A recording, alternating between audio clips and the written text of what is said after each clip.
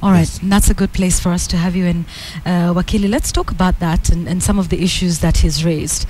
What would your response be to matters of security, matters of irrigation, matters of the skewed appointments which you yourselves have raised?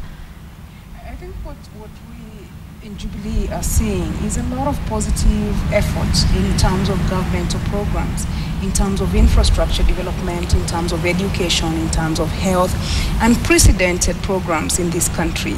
And we have a huge expansionist program, police investment in security, investment in many programs. But what I would want to say is that both corruption and insecurity are challenges. They are not our failures. We have a lot more successes on health, maternal programs by the president, supplemented by the First Lady. We've got very good programs on education, the 60 tertiary institutions, another 70 coming up in this financial year.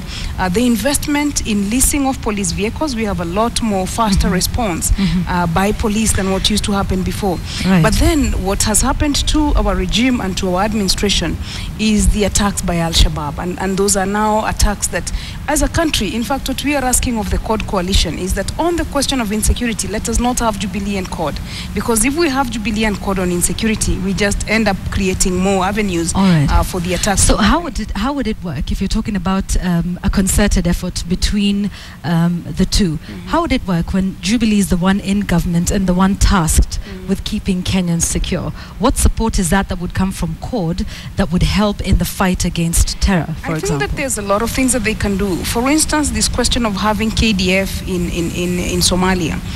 When the decision to have KDF in Somalia was taken was during the Grand Coalition government, when a lot of the opposition leaders now were actually in government, and the country went out for Operation Lindanchi with the belief that if you let Al-Shabaab grow, it's going to grow and affect us some more. In fact, that's still the reasoning even now, that if you leave Somalia, then Al-Shabaab is completely unchecked and there's going to be more effect of it.